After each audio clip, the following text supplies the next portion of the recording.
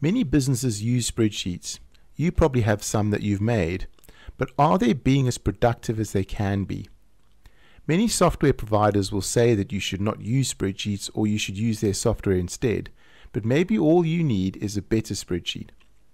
Let's look at what many businesses use Excel for. They often have some basic headers, and then they enter their required data, maybe a few auto sums, or maybe even some calculations based on criteria if they really know what they're doing. They may even have some conditional formatting, but that's usually as far as it goes. Then someone asks for a report and there's panic as they try to figure out how to do pivot tables. It needn't be like that. Here is an example of a spreadsheet that we use. It monitors our lists of jobs, both inquiries and accepted jobs, our clients, and invoices. You may not need a spreadsheet for this application, but think about what you use spreadsheets for and apply what I'm about to show you. The data entry pages are neater and color coordinated, so the red headers are cells which require data and the green are formulated cells that will change automatically.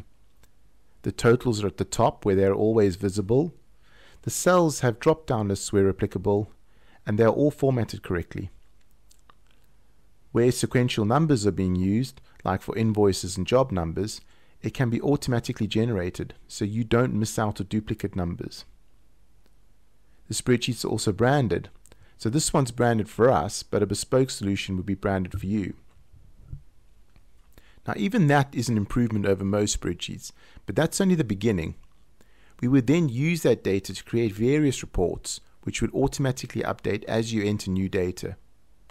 Here are some of the many reports which are generated based on the data entered in our example spreadsheet.